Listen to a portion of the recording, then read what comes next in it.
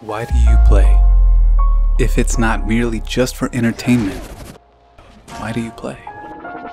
If it's not to laugh and catch up with your friends, if it's not to immerse yourself in a story like you would a book or a movie, is it to escape?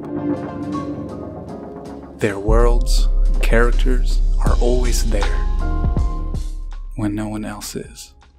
The involvement and interaction you get that makes you feel a part of the journey. When you mine for gold, farm, when doing the mundane, what is it that you truly seek? Games have the ability to inspire and motivate you when you least expect it.